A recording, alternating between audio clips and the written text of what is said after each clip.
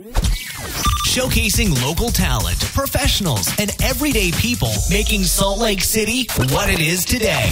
It's time for another episode of the I Am Salt Lake podcast. I want to welcome you guys out today to episode 134 of the I Am Salt Lake podcast. My name is Chris Hollifield. Thank you so much for checking out the show, downloading it, streaming it, however you're listening to it. Thank you so much for checking it out. IamSaltLake.com is the website. You can head on over there, get in touch with me. All the contact information right there. Links for iTunes, Stitcher Radio. We're also on the Mediocre Radio Network. Again, all of that can be found on the website at IamSaltLake.com. This episode, I sat down with Austin, Grant, Jonny Byrne, Tim Drake. We talk about a brand new web series they're working on called The Job Interview. We talk about the how the idea came about, and we actually got a little bit into the production, as well as talking about a fundraiser that they're working on to help fund the project. At the time of the interview, they were actually going to be doing the fundraiser through Kickstarter, but they've changed that to Indiegogo. You can find all the links to support them in their endeavor at the show notes at IamSaltLake.com/134. They have some great kickbacks for their backers. You're going to want to make sure to check all of those out. Again, the show notes, IamSaltLake.com/134. Really great time. Tim Drake's been on the podcast a few other times. I'm going to put all the links of the other episodes that Tim's been on the podcast right there in the show notes too. So make sure to check out those episodes as well. Really quickly, I of course want to mention our sponsor, the Urban Lounge. They're located right in downtown Salt Lake City. Their website, theurbanloungeslc.com, where you can check out all of the shows that are going to be coming up there. You can get little snippets of the music. That way you can hear music from the bands that are going to be playing there. You can buy tickets for the shows, all right there at theurbanloungeslc.com. I'm going to quit talking now, so why don't you guys join me now as I talk to Austin, Jonny, and Tim as they came over to my apartment here in downtown Salt Lake City to talk about their new web series, The Job Interview. The Job Interview, that's what we're here to talk about. Yes. As well as we have Austin and Jonny and Tim back on the podcast for the third time. I always nod. Yeah, This is like an audible medium. Yeah, that's very helpful. You can hear Yes. Well, I need to get I should start recording, like video recording of the podcast or something like that. Audio meets video. But anyways, well, I'm going to kind of have you guys, so listeners probably know everything about Tim Drake already, but Jonny and Austin and Tim, They want to know. Yeah, and Tim as well. Why don't you guys just kind of give an introduction about yourself and your history a little bit, as well as your role with The Job Interview. I don't know who wants to go first. I guess I'll go first. I hate introducing myself. I hate talking about myself. I know, that's why I made you go first. I'm like, I was like, I'm you can go. Austin. You can set the bar. I'm an actor. No, I've lived in Utah my whole life, and I went to Jordan High School, and I was a sports person my whole life. I was a jock. And my junior year of high school, that's when I kind of got into acting. I have a brother-in-law who does it, and so I auditioned for the school play and got a role, and kind of ever since then I've transitioned into acting, and all my friends called me Troy from High School Musical. They're like, hey, Troy! And I was like, gosh. Like, legit, one time I walked into a basketball game, and like the entire student section was chanting Troy because I came in late, and they're yelling at me, and it was embarrassing. But, That's funny. yeah, anyways, and then I go to Salt Lake Community College. Woohoo. Brew and Pride. Great school. Brew and Pride, yeah. Yeah, And what are you studying at Salt Lake Community College? I have no idea. Just generals right now? That's what the plan was. Just fun. It was generals, and then I got shit on last semester. And how was that? What do you mean you got shit on? I got shit on, meaning I took like math 10-10, English 10-10, history something, an acting class, and the play and working, and that's like all of that together in a matter of like 2 months. Like You got overwhelmed. Yeah, that's what I meant. You just kind of freaked. I thought everyone knew what shit on meant. Well, no, I mean, I thought maybe I was like expecting something flung at you. Like a teacher screwed you over or something. No, you were I screwed myself. just took on way too much. Bit off more than you could chew. Yeah, bit off. There you go. He's got a small mouth. See, and I just I'll do like 2 classes a semester or something. That's what I'm doing now. Yeah. It's very. I'm like, this is great. Yeah, 'cause it's like I got to work full time. I do the podcast. I don't have time to pay the bills, dude. Yeah, got to make that bread. Exactly. Yeah, I'm in like a voiceover class in film production right now, and it's awesome. Yeah, so you're taking some film classes. Yeah, some film classes, but I don't. I guess have a film major. It's not technical. Is that your end goal though at all? To get into film? Yeah, absolutely. So that's why I'm taking it. I just don't know if I'm going to stay long enough to finish the film degree. That's why but I'm taking like the film class to learn, obviously. Do you have like a goal like outside of Salt Lake community? Do you want to go on to the U, or is there another school you want to go on to? Or? Not really. Not right now, at least. You're just enjoying the nice community college scene. Yep, the community college. He'll eventually join me out in good old sunny LA too. Yeah, that's the plan at least. You still want to get back to LA, don't you, Tim? Could be a matter of a few months, or we'll see how a few things fall. Gosh, you'll be back. They all come back. They always come back. They always come back. He'll be back. You'll be back. Do you love Utah? Well, it's just such a cheap place to live. You know what I mean? Like, seriously, you can't beat the cost of living here. And I mean, it's pretty easy to find work, in my opinion. I don't know. To live uncomfortably. You like to live. You like to challenge yourself. I like to challenge myself. How am I going to eat this week? So, what is your role? Austin, right? Yeah, in the job interview. Yeah, it's Adam. His name is Adam, and he's the protagonist of the whole thing. He's guy's down on his luck. You don't really see any of this, but just got laid off, and now the story starts. He's just trying to find a job and get back into the swing of things, and is so desperate he was willing to take advice from his 2 idiot friends. And how did you guys meet? So Austin and I got to know each other in a class a couple semesters back that was it was supposed to be speech and diction for actors. Yeah, not. And it was not speech and diction for actors. But by the time we realized this, it was too far along the semester to drop it, so we were just kind of stuck with it. Yeah. But it was more of speech for non-native speakers. Oh gosh. It was us. Yeah. Like 5 Mexicans, 3 Asians, and something else, like a woman from the Middle East. Yeah. And it's just like, I'll try and trying to speak English. Very commendable for them for, furthering themselves. Yeah, it's a nice resource, I'm sure. Yeah, and they did a great job, and I mean, it was humbling to look at it as how much we take it for granted and realizing that, like, English is that they're like language. People's mouths from speaking other dialects don't even move in the same way. Yeah. I'll never forget one lady we had in the class that she was trying to learn just how to say cat and having your tongue hit the top part of your mouth. And as she's saying it, our teacher told him, hold it up and look in the mirror so you can see how it does that. And I'll never forget this old little Hispanic lady pulling up just going, cat, cat, and like stretching your mouth out really wide. Well, she couldn't, her T would she was in your class. Yeah, she was in our class, but like her mouth wouldn't form the same way that we say something as simple as cat. It just didn't form that way. So it was interesting, I mean, to learn how, we always hear, politicians and stuff, everyone needs to be speaking English, and it's like, it's not that easy, really. Like when you're in those classes and you see people trying to. Oh, it's amazing to watch people struggle. Yeah. I'm taking an English class right now, and I have a few foreign speaking people in my class, and just to it's like, gosh, that's got to be a tough to take some of those classes that we think are so easy. Mm-hmm. Yeah, and I mean, it was still. I mean, there were still a lot of great things we took away from it, even though it was an absolutely pointless class. But we got to know each other there, and I knew Austin was an actor, and it was my first semester doing film. And so when I needed an actor really kind of last minute on a film, I hit up Austin and was just like, hey, can you come do this? And then the film got changed even last minute of what we were filming. It was an absolute clusterfuck of everything that entire week. So we ended up not being able to cast 2 people in the film. And so last minute I had to rewrite a whole new script. And I ended up playing the lead role, and I was atrocious, absolutely atrocious. And then Austin was playing the center director at this place. So, and there's a chapter in the My House on the Moon book called The Narcissist. And I basically made a short film out of it. And it did not work in short film form. it needs to stay an essay.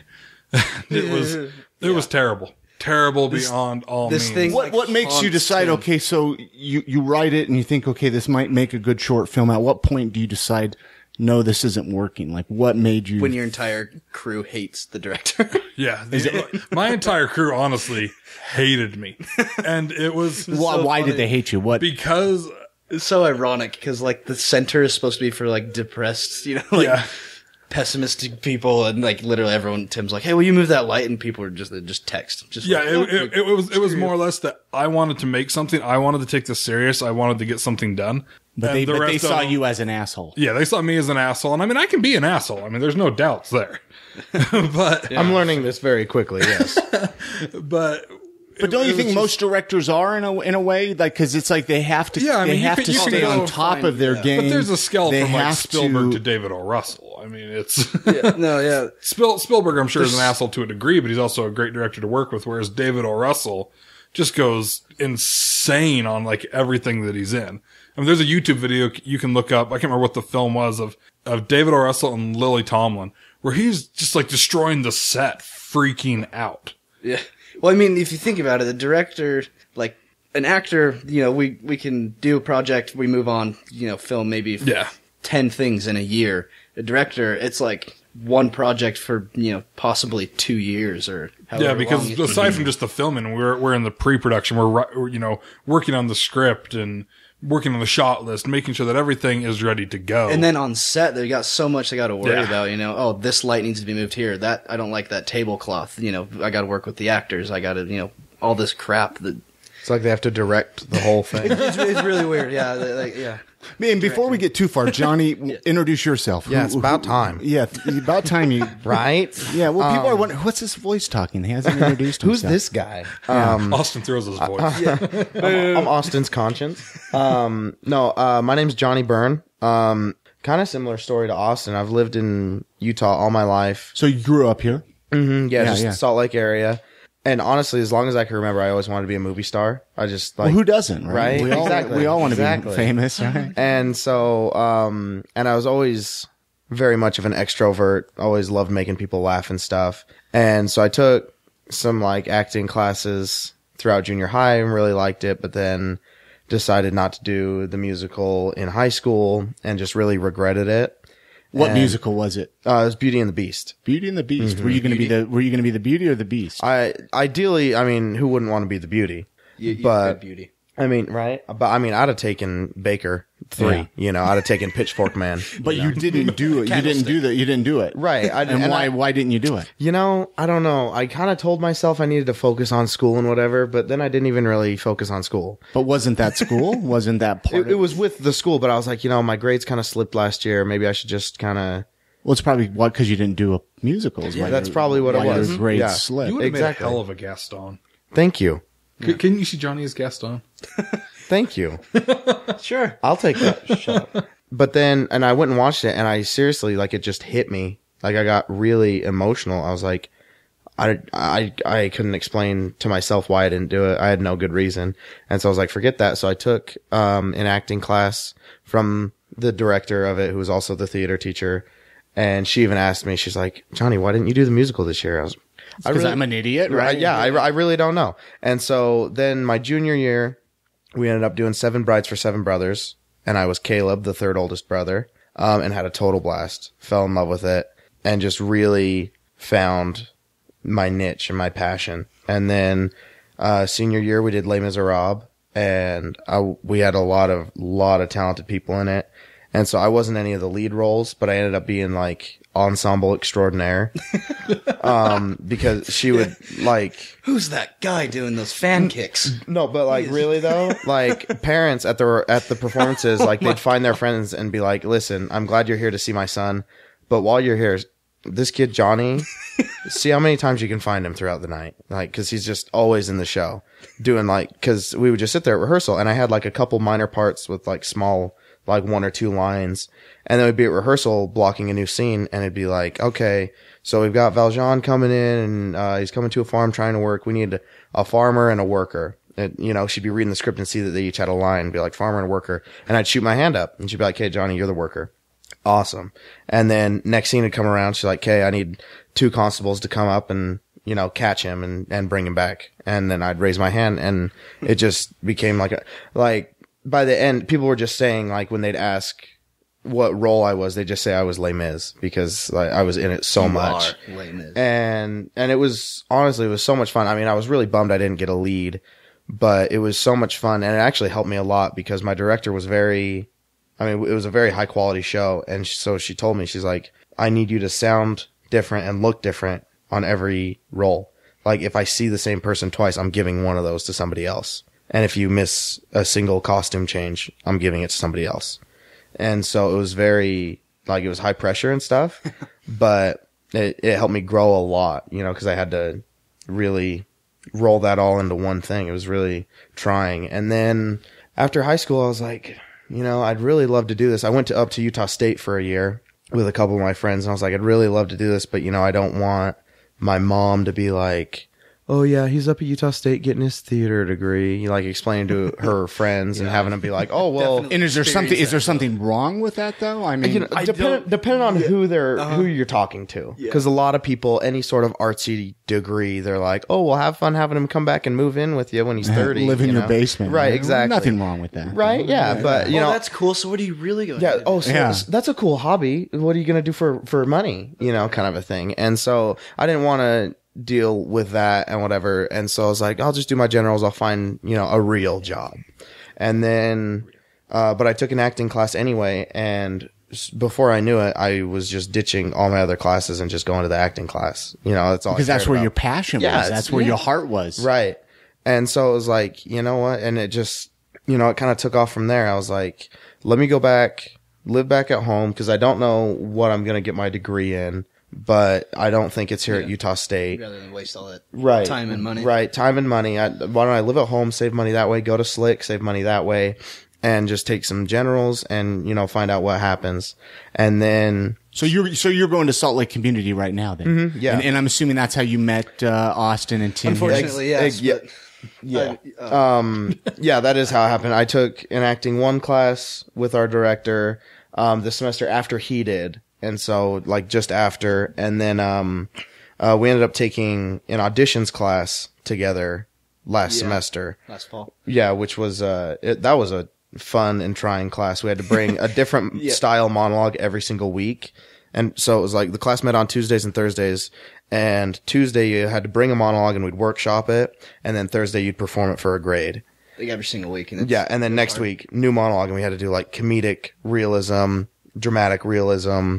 Now, do you find these classes to be helpful, or do you think they're needed if you want to get into acting, or do you think that a person could be a natural born actor? You can have the talent, but you're going to have to learn how to do it. Right. Like the skill set, for film, I guess you could say, because you can have someone who's hilarious or whatever, but if they don't know how to do it on film, I guess there's a certain way you gotta go. Yeah, you gotta transpose it through Same with the theater, medium. It's different. So you've learned a lot through these classes. Oh yeah, especially that acting 3 one, because it taught me how to memorize a lot faster. It helped me broaden. What is the secret to memorization? Is there a quick secret? Because I've never been good at memorizing. For everyone. Like, I like to memorize really monotone. Like, I'll just read the line like blah blah blah blah blah blah blah blah blah like 30 times, and then like kind of move on to the next line and then mesh the two together, and I don't know, just drill it so many times. Where myself, on the other hand, I'm an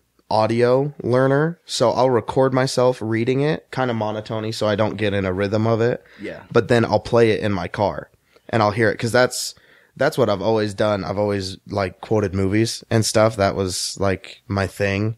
And so I've always been really good at like hearing it and being able to say it. And so I've learned that that's my fastest way of doing it. But honestly, it's just like the kind of learner you are. Like, some people I know, they'll like draw pictures out and then they'll like read it like a pictograph. Like Charlie on It's Always Sunny. Do you see some people in your class that are so determined to be an actor, but you tell yourself they don't have it? Yep. I mean, it's like give up already. Absolutely. Yeah. Which, I mean, you gotta admire them, but I mean, I know that there are a couple people that came, like the same person came to both Austin and my head from our acting 3 class, and it's like, Not to say that what do you think? I mean, why do you think that they don't have it, and why do you think some people do? Like, what do you think makes some people a better actor than others?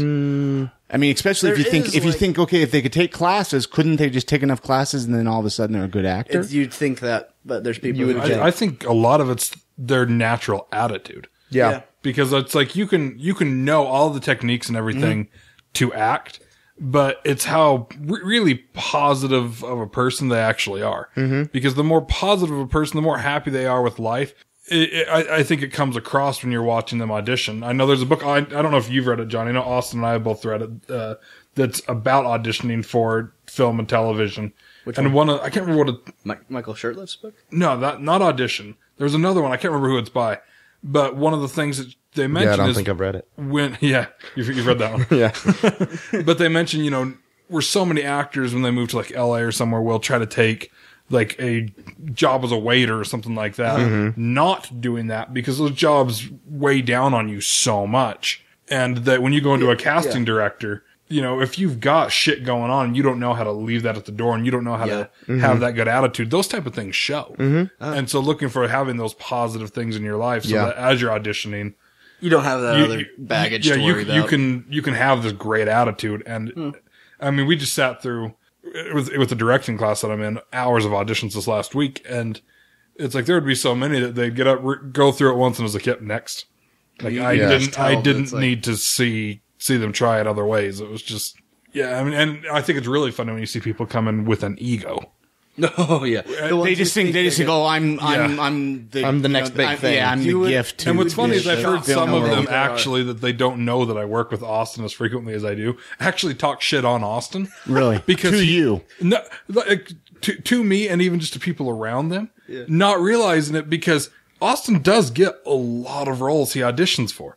But it's not. But a lot of people talk shit on him. Yeah, too. but it's because I don't know why. It's because he busts his ass. It's not just because he gets them handed to him. It's because he busts his ass. I find that in anything, music or art or I mean any form of creativity. It's like the people that work the hardest. They're usually in front of the spotlight a little bit more, and then everybody just starts talking, garbage. And it's like, you got to work hard for what you want. Because it is a craft. Like, there are people who have natural ability. Like, I mean, Tommy Lee Jones, for example, has never taken an acting lesson. There's no classes or anything. Well, there's proof that you don't need to take acting lessons in. There is, but there's or classes or whatever. I'm sure he's learned from people. Right, There's yeah, no way. but It's yeah, just like, being on movies, they'll I know exactly. They'll explain. They'll give him like a crash course in it. Be like, okay, well, this is the terminology. We're gonna have you face this way. This is the camera angle, and deliver it like that. Like there are ways. You got to be able to repeat stuff. That's part of the acting on film at least, and theater too, but film especially. But I mean, yeah, just to kind of go along with what Tim was saying, like you need that positivity in yourself and like that confidence, honestly, because I mean, you can tell. Like you see people walk in and they're nervous and they're scared and they're intimidated by you. It that weighs down on you. That's baggage that you bring. First impressions. Yeah. Oh yeah. Yeah. Because it is. It's a job interview. Yes. Every time for acting. Yeah. Because how else do you get paid but by acting in something that they'll pay you for? So every audition you get, that's a job interview. Yeah. And you do have to go in there and show them why you deserve or can do the job better than anybody else. Do you think a person can make a decent living here in Utah being an actor? It's really hard. Yeah, it's hard. Yeah. It's incredible. So pretty much you're right next to the starving student. It's kind of like probably why I'd say so. Why you're nervous of your parents being supportive because you're like, well, he's just going to starve to death. He's right. Which fortunately for me, I have very loving parents. Well, it's probably why Tim wants to move to LA so bad because that's kind of the mecca of right. film. That's the point. Is I'm ready to move to a bigger market. I've done a lot here, and I still, would love to travel back and forth between the two and do the bigger stuff here and stuff in LA. That's my goal, at least short-term goal. What's the beauty of airplanes? The modern technology. It's weird. I would never imagine. Well, let's before we get too rambling, Tim, I want you to kind of reintroduce yourself in since we're talking about the job interview, or that was kind of the the main focus of why everybody's here. You kind of did everything with it. You directed it, you wrote it. So kind of, just a little reintroduction of yourself. I'll let people, if they really want to find out about you, go back and listen to, the first couple times you were on the podcast, but just a little introduction kind of about yourself, in your role with the job interview. So, as most people have known me from some of the podcasts with My House on the Moon and then with On the Mic. With Tim Drake. Yeah, On the Mic with Tim Drake. Great podcast. I can't recommend it enough to go listen to it. Thank you. Yeah. Anyway, sorry. Aside from, I mean, even kind of the way I got into the podcasting, of course, was I wanted to do stuff in entertainment, and I was listening to stuff with Michael Ian Black and other comedians. And so that really got the ball rolling with a lot of it, where I decided, I'm going to go to film school. I'm going to start trying to write shows. And while I was living in LA, I'm going to interviews out there. I was sitting in one interview, and it was just terrible. I'd got there early. They were 20 minutes late getting to me. And the place I was sitting in was just like a dungeon. And I just started thinking how terrible it was. And I thought, this would make a funny show. And so I got back to my apartment in Burbank and was sitting there writing. I mean, I did a lot of writing while I was out there. And at one point I finally called Austin when it looked like I was going to be coming back to Utah and said, hey, I have this really funny idea for a show. Yeah. And I think that you'd be great in it. And I want you to work on this. And that show was the job interview. Show was the job interview. And this is all the way back in August. Yeah. And so I sent him the pilot script and just give me your notes on this. Like, tear it apart. If it sucks, it sucks, and I'll move on with things. And Austin read it and was like he gave me a few little notes of, hey, why don't we try doing this? Why don't we try doing that? But overall, I mean, he loved it. It was like, yeah, when you get back, let's talk more. Let's make this. So after I'd been back for probably 2-3 weeks, Austin and I sat down and kind of just hashed out like 10 episodes of what we could do with it. Yeah, just random ideas. Yeah, and just to catch people up listening, why don't you kind of give an idea of the show synopsis? And it's going to be a little it's going to be a web series. Web series. Yeah. What's the show about? So basically the show's about a guy who has been laid off from his job. Adam, who Austin plays. I think a lot of us can relate with that. Yeah, and that was the thing, is we found it relatable. A lot of people, even though, job creation has still been growing, it's still, I mean, a lot of the nation still is in the crap. Well, and even if it's growing, I think a lot of people, did experience getting laid off. Yeah, they did experience a few years ago, so they can relate with or having to be in a crappy job for a while, like to fill the void. Anything to get a buck. Yeah. Kind of a thing. So we knew it would be relatable with that. And so Adam is as out of a job, trying to find a job, and every interview he goes to, something goes wrong. Either the person interviewing is just, off their rocker, or, Adam does something or gets tied up with something that makes it so the interview goes wrong. And then his two friends that live with him, who Johnny plays Marcus. And then the character I play is kind of, I mean, it's a main character, but very subtle. It's funny. His name is Phil. And we try to help him throughout the series, but we always just make matters worse. Phil and Marcus try to help Adam. And Marcus doesn't even live there, but he... Yeah, Marcus doesn't live there, but he does. Marcus is the apartment complex maintenance guy, but is also one of Adam's good friends, but he never wants to do his job. So he's always into doing something that screws things up.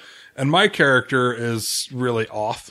I mean, the way we kind of describe him is like Rain Man meets Abed from Community, where he doesn't speak much, but when he does, it's pretty. Now, do you like acting or directing more than Tim, or what? I would guess right now it would probably be a lot of the behind the scenes, the directing and the producing and the writing. But I mean, the role so far with this has been really, really fun. I mean, it wasn't what I expected it to be. So, I mean, the first few things that we've shot, I mean, I've spent both entire episodes in my underwear. So, I mean, I'm excited to watch it now. I mean, Johnny spent the entire one entire episode in his apron and underwear. Nice. And that's all. There was nothing else. Yeah, there was nothing else to it. We've somehow managed to only post pictures on Facebook of just those. The scantily clad the pictures of three guys in the bed, or with their underwear on. Right. Or like in the shower. With their underwear with the guy in the camera. Right. It's like, which I think is sparking a lot of interest. I don't know if it's the right People are interest. Curious. But either way, we have their attention. Yeah, the way I described it to Austin was my idea of marketing it that way. Is there's an old episode of The Simpsons where Krusty's about to have a new act on the show with Gabbo the ventriloquist.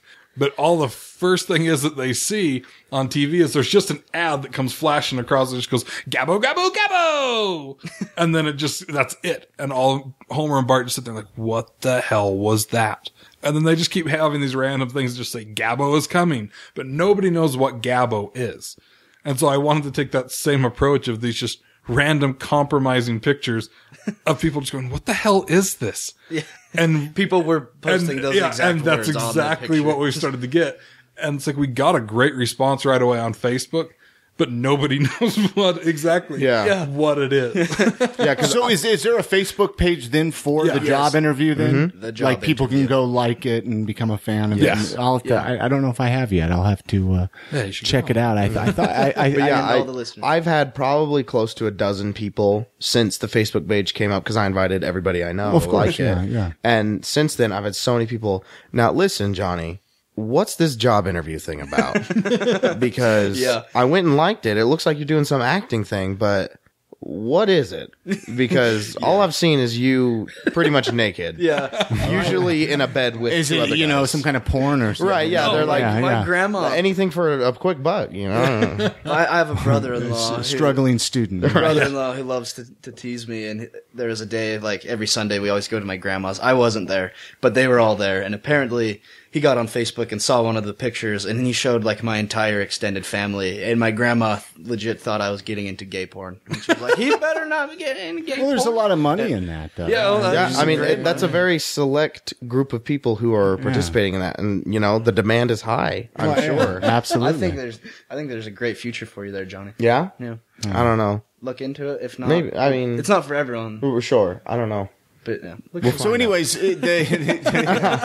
before we get too far into that, Well, there's anything wrong with that. so anyway, the job interview. Now, there's no, there hasn't. The first episode has not been posted yet, right? No, the pilot episode. And you saw one of the little clips. Yeah, of we that. were watching some of it before we started recording here, so I got a little taste of that it. first episode will come out the first week of March, kind of in correlation with the Kickstarter. Yeah, let's talk about all this. That we'll be launching with that. And the biggest reason for the Kickstarter is really to help the show kind of flourish and be able to have funding. Yeah. But it's also with the show, we're trying to make sure that everybody on it will earn their SAG cards. yes, Earning your SAG card, and for those that don't know what SAG is, it's the Screen Actors Guild. It's, especially being in Utah, it's a really difficult thing to do. Being in Utah, it's a difficult thing to do, Both. or just being in general. Utah, it's extra difficult. Why is that? Why? Because there's not a lot of SAG productions that come through here.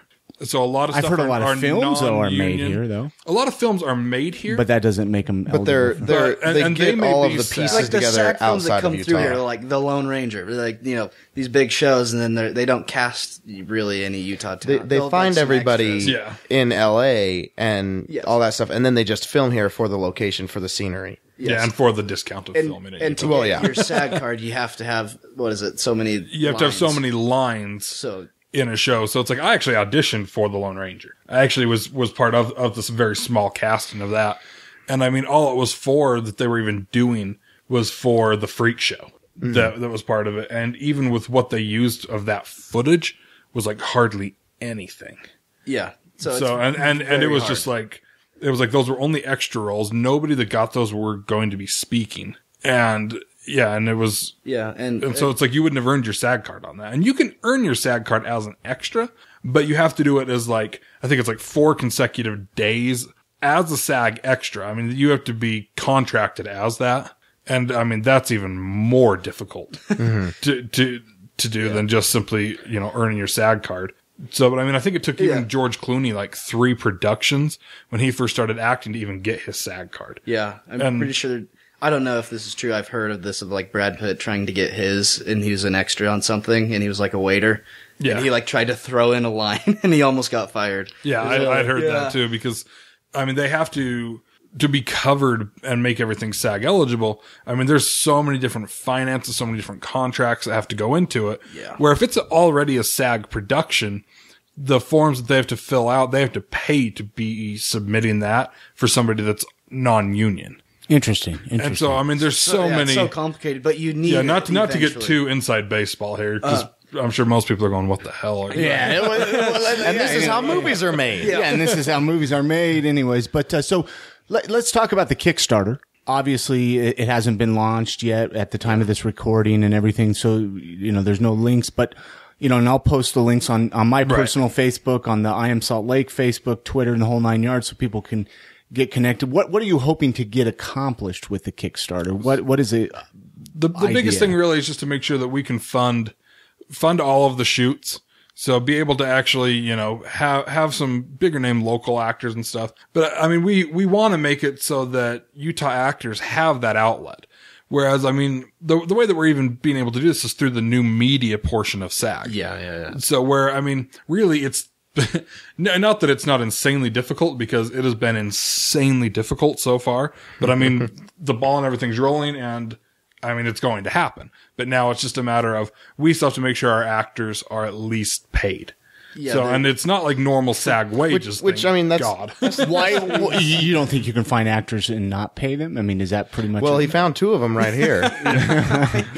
So, but, well, that's what I mean. I mean, you guys seem pretty chill. I mean, there's plenty of people. There's plenty of people that'll do it, but to be able to be part of SAG, you have to still be paid. I gotcha. And so that's the biggest thing, is that we want actors in Utah. You know, there's a lot of good ones out there that deserve to have that credibility behind them.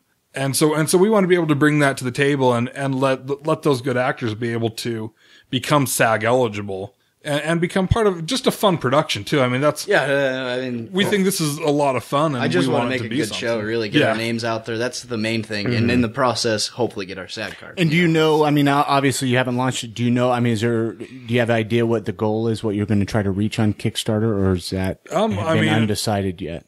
Around $4,000 or $5,000. I mean, we're still hashing out the final details on what we need to make. And I mean, really, I don't want people to think it's, they want to get money for this so they can get paid. I mean, that's a very small portion of it. We want to be able to make sure that this is a good production. Absolutely. And it costs money to, make movies, to make some good lighting and some. So, and when I say for us to get paid too, I mean, it's the pay that we have to be able to make on it for us is minimum wage. And that's what we're doing, is making minimum wage. And I'm actually forfeiting my pay on it so that we can use that money to be able to put it into the production value. So, and be able to make something that's great. And do you know, like, any idea of, like, rewards or anything people are going to get? Yeah, we were hashing out a bunch of them. If they bump over a few bucks. Like, do you know what the brackets are going to be? Yeah, we actually worked all those out, this last week even. And I mean, starting at $5 brackets where they'll get their name, in the credits and everything for an episode. And they'll get, like stickers and just like little teeny things at the beginning. For only $5 though. Yeah, for only $5, get your name in the credits. I mean, everybody wants to see their names in the credits. Well, I'm going to at least do it. So what else? All right, $5. There you go. You at least got $5 from me. I mean, I'm kind of, down the list, we've got like, make a personal, personal ringtone. Yeah, where we would sing and record information for people, and then somehow. And how much is that one? I want that one. I want to say that one like 25 or 50. Yeah, it was like $25 with the personalized ringtones, and of course, with Kickstarter, everything that you do, the higher up it goes, you still get everything in the earlier increments. Yes. So that's true. That's true. Yeah. So I mean, you would still get your name in the credits and the sticker pack, and I know one of them that we have is personalized postcards. So could I get like I Am Salt Lake in the credits instead of my own name? Okay. Now we're talking personalized, man. Personalized. Credits. So you can have us say anything. Yeah. So whatever you want your credit to be in there, that's what we're gonna give you. So, but yeah, and then we have personalized postcards because we have a lot of really funny stills from the set. I mean, some of them of Johnny in his apron and underwear, or smelling the dog poop, or smelling the dog poop from one of the episodes, and I mean, there's in the pilot episode, I walk out in my sleep in my underwear and eat a donut because my character can smell food in his sleep because he's heavily medicated because he makes money being a test medication subject. Nice. So yeah, my character, great living. Yeah, my character is extra odd with that aspect. Yeah. But so it's like we have a lot of really hilarious stills that we're like, we can make these into postcards. I think it'd be funny if we make a calendar too. Yeah, we joked about making have us like swimsuit edition. And the thing is I don't think a lot of people realize with Kickstarter is, I mean, obviously you guys want to reach your goal, but it's like if you don't reach your goal, they don't have to pay anything. So it's like, at least pledge something. Yeah. Because it's like, if we don't, you might not meet your goal. It's not like it's yeah. Right. And realistically, with the amount of Facebook fans that we already have, I mean, if they all donated as little as $10, we would pretty much meet our goal. Because it doesn't take it out until it's over. And until it's over. You just have to pledge your credit card or something like. Mm-hmm. Because I mean, you've had success with Kickstarter with the My House on the Moon. Yeah, with the My House on the Moon book. Yeah. So, and I mean, and more independent artists are doing that through Kickstarter. And like I'd even mentioned, the last time we talked with what we did with My House on the Moon is we're doing the same thing with this. Is we know the bare minimum that we need to do to be able to make sure that everybody gets their stuff, and still that we're able to make our show. And so it's not like we're, putting out these just egregious amounts. I mean, Austin and I were looking at $50,000 at some of these other web series and stuff that are up on Kickstarter. And they've put up there like $50,000 that they need. And they have like half the way to go. And they're only at like $3,000. And so it's like, I mean, with what our amount's going to be, it's the bare minimum, but it's what we need to at least be able to make our show and to make sure everybody else still is able to have a good time and be part of this production. Now, I got a question with Kickstarter. I've always been curious of this. Like, if you start a Kickstarter at say $10,000 and you just see it's not going well, can you change that once it's going? I don't believe so. Because I remember when I used to run an eBay auction, you could, you started at $10 and you're like, it's not getting any attraction, so I'm going to bounce it down to $5. No, I don't think you can change your goal. You may be able to change your because I know you could change some of the rewards and stuff like that. You can add new ones, but I didn't know. I've always wondered. I wonder if somebody could just change it like on the last day to whatever amount. No, I don't think they can. I'm pretty sure you cannot do that. Otherwise, everybody would be everybody would be hitting their goals. Yeah. Snipe them. What do you see? I mean, I'm sure you watch Kickstarter a lot, Tim, just because you've done it, and I'm sure you try to learn. What do you see as why do you think some Kickstarters are more successful than others? I really think it'll come down to the prizes. I mean, the more interactive some of the prizes. I know one of them that we've put on there, I think it's for like $100. And I mean, it's pretty much only if people are in Utah, since that's where we're currently filming, is, they can be on the set. They get a day on set. So okay, I'm doing come that watch everything, film. It's so fun being on the set. Yeah. And where is set at? I mean, you're recording here in Tim's Utah, kitchen. right? Tim's kitchen? Yeah, I mean... I've already been there. Tim's kitchen. Well, this is my new place. I mean, you're in a new place. Yeah, I mean, this is a better location, I really think, than what we would have had before. But, I mean, we've had a great time so far. Gosh. Oh, yeah.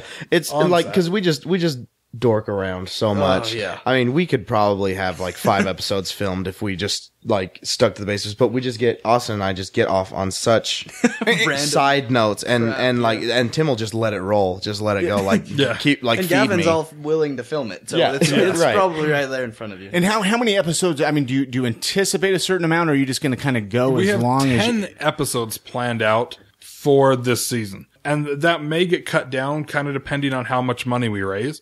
Because, I mean, again, we have to make sure that, the actors on each episode are paid.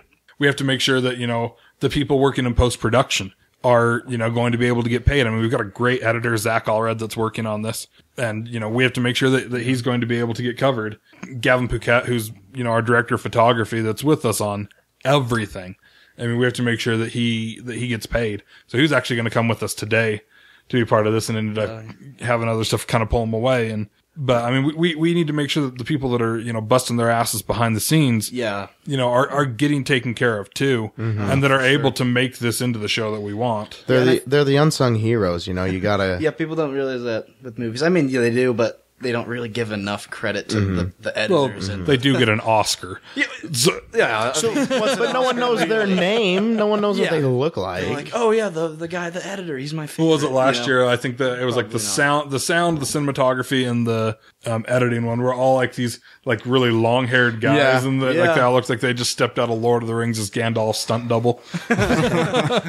So once the first episode drops, how often do you plan? I mean, is there a schedule? Every week, every 2 weeks? Well, we're gonna do the first 2, right, with Kickstarter. Yeah, with Kickstarter, so that people can get a taste of what it is. Yeah. Oh, so people on the Kickstarter page, you're gonna post the 2 episodes. Yeah, we'll have to it. Yeah, we'll have the first few episodes so that people can understand, what it is, and what we've got going. I mean, I'll be honest, I wouldn't want to really donate to something that I don't have an idea of what it's about. Right. So we'll give them the first episode or 2. And then people can be like, all right, I like this, or this has potential, or, I liked this bit, and, And then from there, I mean, we kind of hope to kind of do what, you've seen Netflix and Hulu do, where the whole binge watching. Yeah. So people can sit down and watch it all at once and be able to, kind of get wrapped into everything from there. I love the Netflix series that they just announced the new Orange is the New Black. Orange is the New Black coming back in June. Yeah, so second season of House of Cards just came out on Friday. And I haven't watched that one yet. Everybody says I need to watch it. Everybody says I need to watch it. And House of Cards honestly was very inspirational to even the direction that I put this in. And I remember sending Austin a link to a speech that Kevin Costner. No, not Kevin Costner. Kevin Spacey. Yeah. House of Cards. All of a sudden, I was like, wait. Did we go to Field of Dreams here? He did not build a baseball film in House of Cards. Yeah. Do you think more series needs to do that? Do you think more need to like just come out with them all at once? Because I love like going. That's why I like Netflix and stuff. Because it's like I can get into a show and it's like I don't have to wait a week for it to come out. Yeah, that's kind of how the way that we've shifted as people watching TV shows. It's like, okay, I'm going to hunker down on my Saturday and Sunday and just plow through this whole season. Absolutely. Of the show. Just lock myself in Marathon the house style. And yeah. But some of those shows too are even now being picked up. We're like Broad City that came out that's executive produced by Amy Poehler. That was initially a web series. And those girls actually do a comedy tour and stuff that I know they're currently going on tour for. They were even on At Midnight the other night, showing off some of their comedy, but they're now a Comedy Central show. But they initially started that as a web series. It's Always Sunny in Philadelphia. Yeah, It's Always Sunny in Philadelphia. Did that start as a web series? It wasn't so much a web series, but it was like a home video. Yeah. They basically really shot it like a home video, like, and they entered it as a contest and won the contest. And that's how their show got made. So maybe you'll get picked up with the job interview. In a perfect world. Christopher Nolan might look into this. Yeah. Christopher Nolan. But I mean, we like seeing comedy. with, social media and the way that Netflix and Hulu and that was working, that we realized, this is a great medium for us to be able to take this. And in the thing with Kevin Spacey, he'd mentioned how with House of Cards, it wasn't a normal format. In most pilot episodes, the way that pilots are written, you're supposed to know who every single character is by the end of that pilot. And I mean, that's why sometimes you'll see a pilot and then watch the rest of a series. Yeah. And they're really, really forced. And you're like, oh, that pilot episode didn't really even make a ton of sense to who. I mean, a great pilot. Some of the great pilots that I've even seen as I go back and watch a lot of them is like Community had a fantastic pilot. Malcolm in the Middle has a brilliant pilot. I think it even won an Emmy for its pilot, but so many of them, just don't have good pilots. And I really liked how Kevin Spacey broke it down and said, we didn't want to go that format. We wanted you to at least have an idea, but be able to grow with these characters over a season. And that's really what House of Cards does. And so that's what we wanted. Throwing it at the people. Yeah. Like, let's kind of figure it out. And that's what we wanted to do with this. And it's like, I still think you get a good idea of who the characters absolutely. are in this first episode. The first episode. Yeah, it's very... I'm in the shower and you get a good idea of kind of who these guys are. Yeah. But I mean, my character in the first episode, I'm in there for 5-10 seconds. Yeah. So that's it. And how long are the shows going to be about? Between most of them are going to stick to about 10 minutes. The pilot will probably be just a hair longer. But most of them, the second episode is 10 minutes at best. Yeah. Mm-hmm. And how long does how long does that take to make a 10 minute? Oh gosh. I mean, cause like I said, we were there all day. And that's with like no lighting or anything, just us walking around with the camera. All right, let's bang this out and this out. Because we don't have the funding, we have to make sure that we can trick the lighting and we can trick the shot because we don't have all the rigs to set up. We don't have all the lighting to set up. Yeah. And it's like we have some access, through the school, but we don't have the extra crew to be able to to man it. To man it. So it's like to be able to knock out an episode in a day. I mean, it takes all day long. I mean, the second episode, it's pretty much just in the apartment, but it still took to make sure that we were getting the right shots, we were getting the right look. It took all day long. It was an 8-hour shoot for an 8-minute video. And you guys are doing this while you're going to school, while you're working regular jobs. I mean, that's impressive. Living the dream. And I had to, because we are so short-handed. I mean, there were so many times I had to run sound, or I had to mark it, or whatever. I got to run sound. It was an honor and a privilege, and I thank Tim Drake every day when I kneel at the foot of my bed for such an opportunity. Well, you can put it on your LinkedIn profile now. Right? Yeah. One of my many IMDb aliases. Another thing that makes it so hard to get through filming an episode is that Tim has a cat.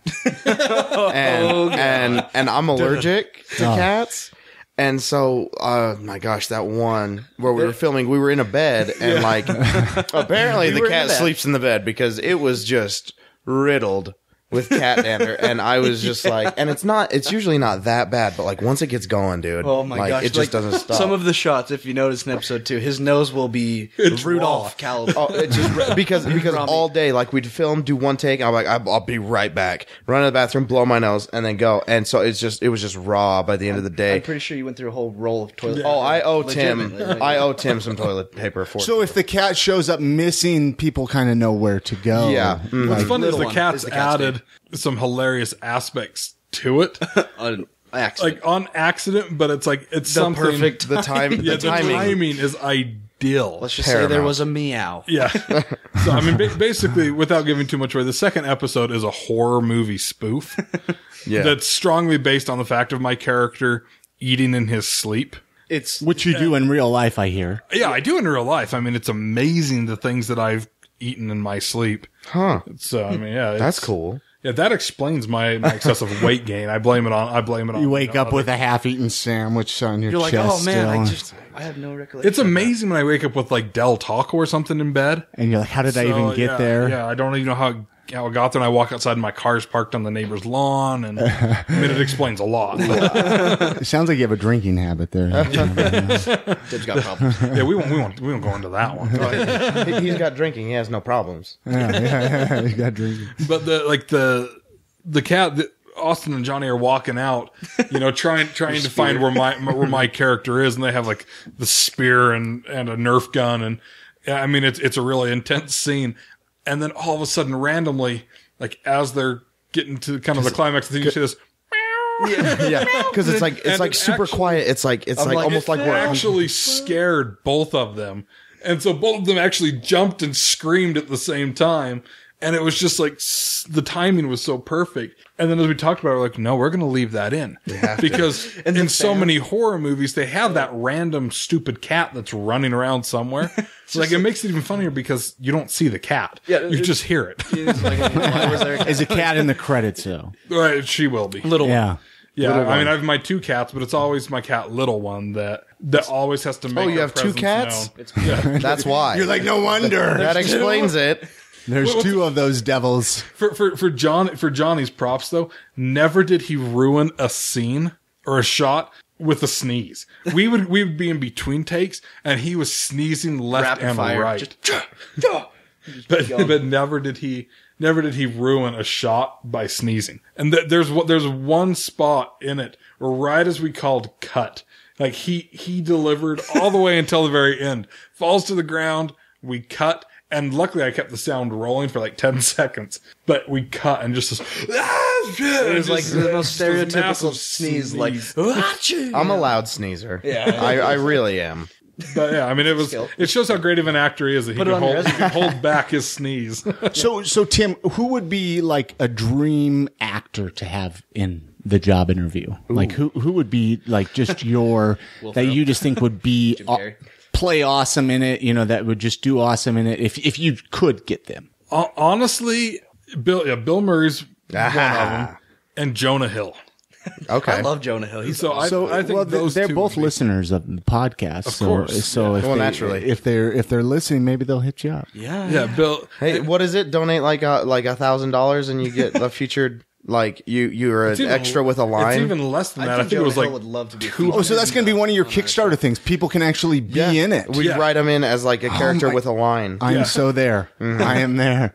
Yeah, that one I think is like $250. Like not only are you an extra, but you'll get a line. You'll get your SAG card. And you mean a speaking line, not like another kind of line. No. Yeah. That's a little more than $250 to provide those lines. Well, but. I know how actors are. Right, for sure. You got to, I mean, burning the midnight oil, you got to keep alert and ready to go. He's got it. He knows what's up. Anyways, so the best ways for people to find out about the Kickstarter, probably even follow the job interview Facebook page. We'll have a Twitter shortly here as well. And you'll have a Twitter, and I'll try to get all the links on the IamSaltLake.com show notes. Anything else you want to add before did we kind of touch on everything about the the film? That's the gist of the job interview, and I mean also some of the other few prizes. I mean, if you ever wanted to be a producer of a film, and once you get up to like $1,000 donating, you'll be listed as a producer, not just for like one episode, but for the full season. And I mean, we'll throw you up on IMDb for that. Like, you want to see your name in the internet lights. That would be, that would be great. Like if you're trying to, impress a lady or, I can't tell you how many times I use that because I did a film that was put in the Logan Film Festival in 2012, and they sent an email to me and they're like, "Hey, I bet you think this is pretty cool. I don't know. I think it's cool. We're on IMDb." I lost it. I was like ecstatic, and I was telling everybody I saw, especially the lady folk. And then they couldn't find him because his name was misspelled. Yep. And now I'm on there. Yeah, I'm on there for 3 different films, but it's 3 different names. IMDb. Because what do they misspell? Like the H, they add an H or an O? Well, yeah, because my name's Jonny Byrne, and it's spelled JONNYBYRNE. And so a lot of people throw the H in there, but I always correct them on that. Like, they never mess that up once I tell them. But if I tell them how to spell the last name, it's like, I think I might be on the job interview as Bryne, like BRYNE. And then on another film project that I did, I'm Jonny Burns, BURNS. And so it's like, you really like who earns like a fire burns. I don't know, but like, I mean, trying to make a living out here, and you can't I try. You're dying over here, and not in your favor. The struggle is real. Like, if I say for example, someone's like, "I really like this kid. I wonder if he's on IMDb," and they just can't find me. Or like, I tell them I have him on my resume, like, "Oh, this, and this," and like, "Oh, let's check out." Okay, so he's lying. Is IMDb pretty important? I mean, is that? Can be. To a degree, it's important to me. To you, it's important, and to your mother, I'm sure. Yes.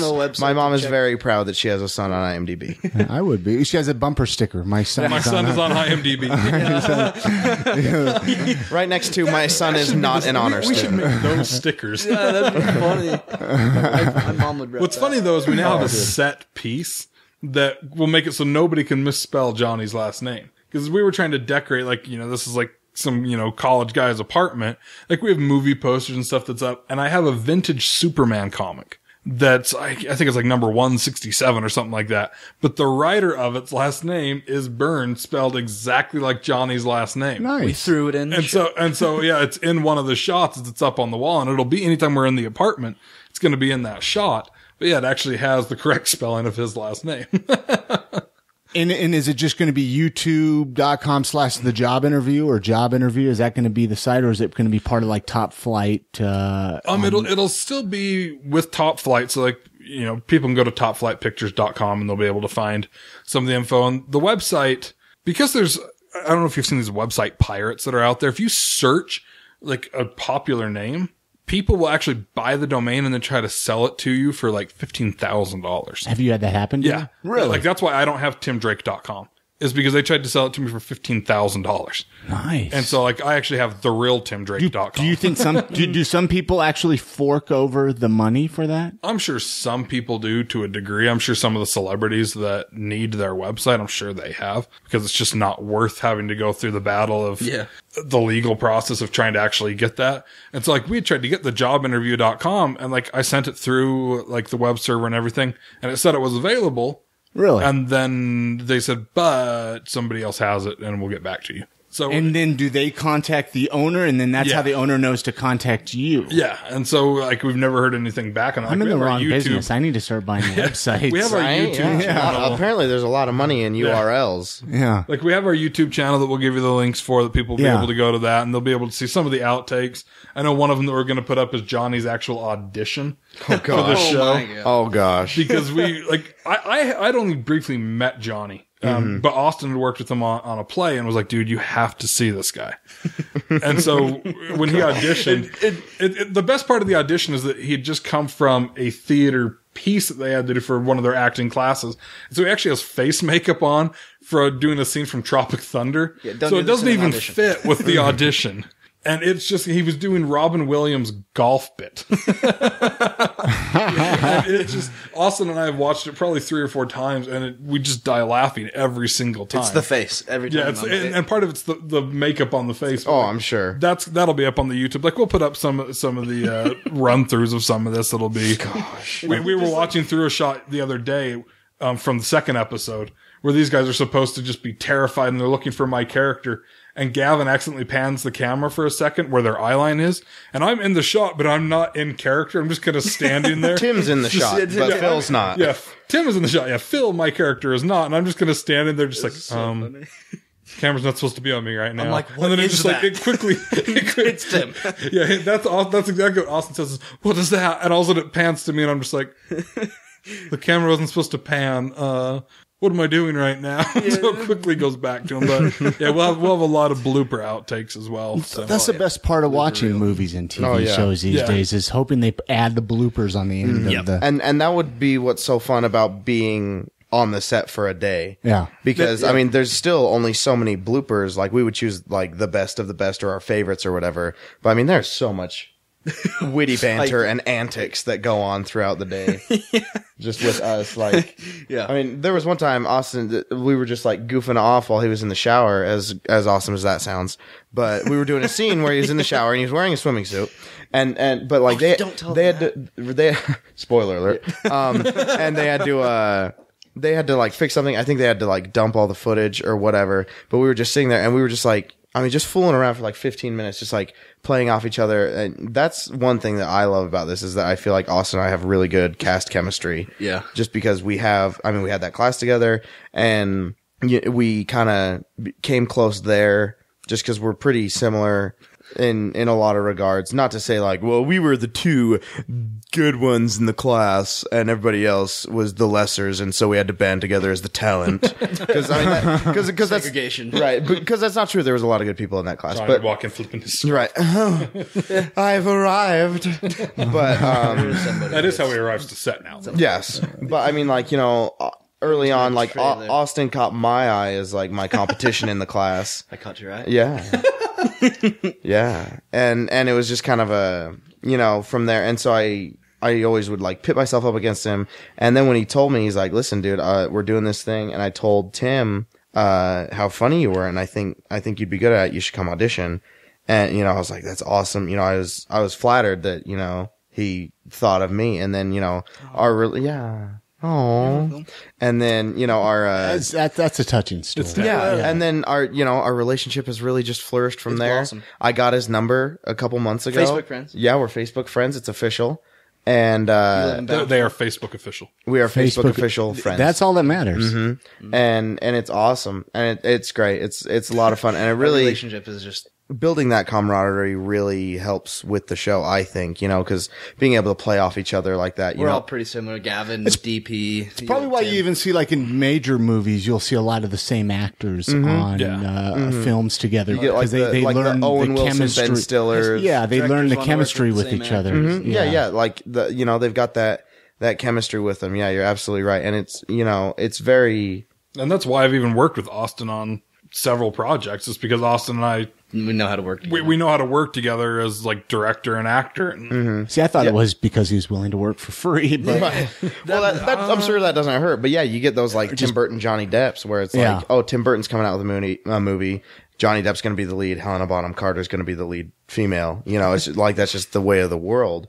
But like, you know, that's kind of how, you know, it works with that. Why, for sure. Right. But at the same time, I'm sure it's helpful to learn to act with new people. Absolutely. Because you're going to, especially as you're in the film industry, you're going to be constantly put in front of new people all the time. Yeah. So, and everybody has a different way of working. Mm-hmm. But and we've made some great contacts because of that.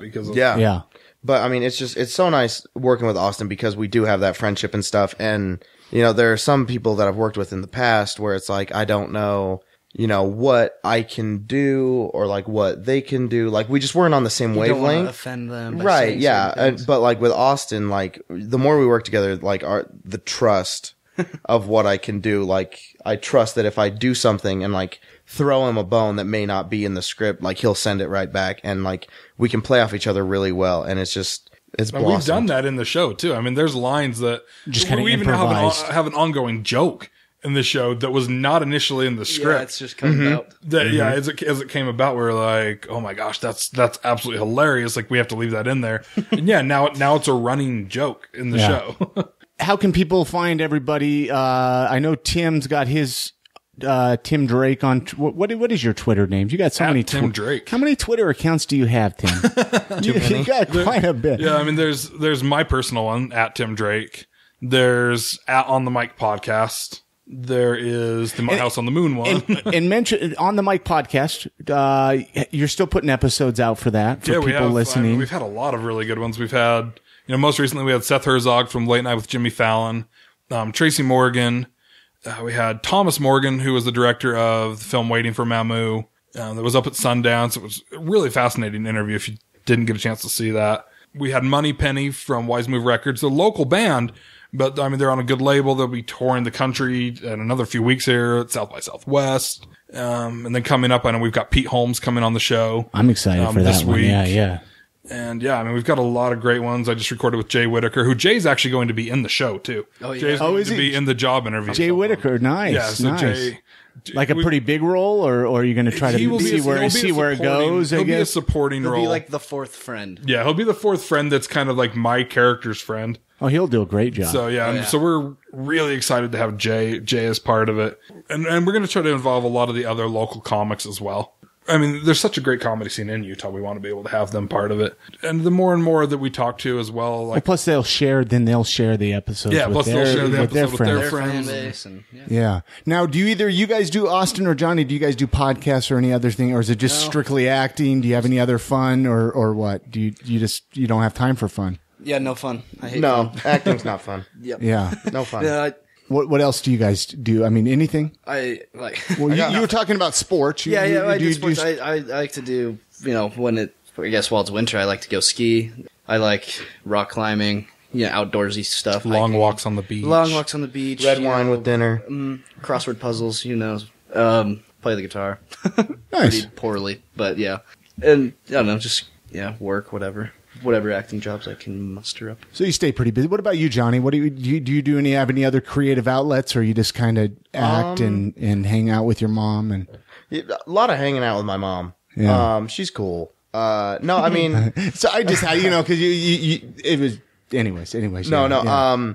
His mom is pretty cool though. She's actually made a few comments on Facebook. Right? Yeah. And I love seeing how supportive his mom actually is with all this. Yeah. She really is, and that was so great because when I was trying to find myself, I had a good long talk with her, and she was like, this is your passion. This is what you want to do. I don't understand. I was confused why you didn't do it at Utah State, and so she's always been way supportive of me. Honestly, I'm just typical 21-year-old kid, I love playing video games, hanging out with friends. I got you. Eating steak burgers at D's. Yeah. Late night, D's runs to have a steak burger every now and again. I used to ski and snowboard quite a bit. I haven't in a while. I don't know. That's pretty much it. I got you. I'm not incredible. They're going to get their time too on the mic, so we're going to do. Yeah. Oh, dear. Yeah. I always like to get to know people. What makes them tick and what inspires them and what. Honestly, my biggest thing that I do is movies. I just love to watch movies, and Austin and I quote movies together all the time. Nice. Lately, we've been quoting Bronson and The Dark Knight. And The Dark Knight Rises. Yeah, Johnny can go on 4 hours doing Bane impersonations. Word of the week has been blind. The part where they're in the sewer. When he goes through the sewers, it's blinding. Yeah. Oh, and so that's honestly my main thing is just quoting, watching movies, quoting them. I just went to FHE on Friday and spent $75 on DVDs. Did you say FHE? FYE. FHE. I've been living in Utah. Family home evening time. I didn't even know what that was. I've been living in Utah way too long. Anything else you guys want to add before we close out here? Like the Facebook page. Yeah, go like the Facebook page. If you want to see some of Austin's other fantastic acting, go watch The Interrogation. So I know the last time we talked, we were just getting ready to film that, and we've had a lot of really great reviews on it, and people have really enjoyed it. The script right now is nominated for a Filmed in Utah award, and that's on YouTube. That's on YouTube, and I'll put a link up for that as well. That's on YouTube on the Top Flight Pictures YouTube page. Yeah, check that out because we'll always be any of the other film projects and stuff that we're doing will always go up on Top Flight YouTube. I'm actually getting ready to start because Austin's got a lot going in March with some other film projects and stuff. Yeah, and so Galvin and I will be, and Johnny as well. We're both involved in separate plays. What's the play that you're in? The play I'm doing is 4,000 Miles at Salt Lake Acting Company. That'll show in April. Nice. And then I am Charlie Brown in You're a Good Man, Charlie Brown at Slick. Oh. And that's also in April. That's cute. Yeah, so it's like we're all so busy with some of those other things that so while they're doing those, like I'm going to be filming another short film starting in March. So it's like we have to take a pause from the job interview for a little bit. Yeah. We'll do the Kickstarter, get the Kickstarter and all that going. And while that's going, I'll be shooting another film. So we keep busy. Yeah. I'm excited to see the job interview. I'm excited for the pilot episode. You gave me a teaser of it at the beginning. They made no sense at all. And the other actor you saw in there is Walter Meekum, who is a great Mr. Dole. He's just a brilliant actor altogether. Yeah. I mean, he's absolutely hilarious, and like it's been beyond a pleasure to work with him. So, and I mean that the character he plays is called Mr. Dole, and you'll learn more about him in the pilot. But he's just kind of a weird dude.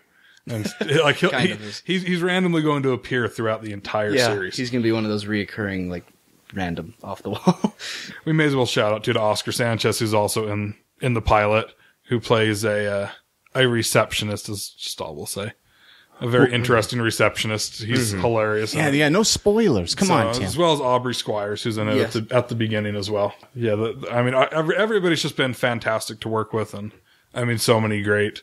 We're working on getting a few guest starring cameos from some other big names, so we don't want to jinx ourselves yet. So, well, cool. Well, thank you so much, guys. Yeah, thank you. And we'll check out the job interview when it hits the Hope internet. You guys like it.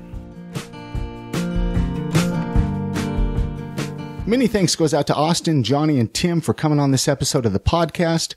Check out the links for all the things that we talked about in this episode. You can find the show notes at iamsaltlake.com/134. That way you can get involved with their fundraiser for the job interview. I'm going to put all the links for their Facebook and Twitter as well, and that way you can connect with them. I'd love to know what you guys think of this episode. You can call the voicemail line 385-202-5926. Let me know what you think of this episode or any of the other episodes of the I Am Salt Lake podcast. Make sure you subscribe in iTunes or Stitcher Radio, as I'm here once a week showcasing somebody or something in Salt Lake City. Again, my name is Chris Hollifield, and I'll catch you guys again next week.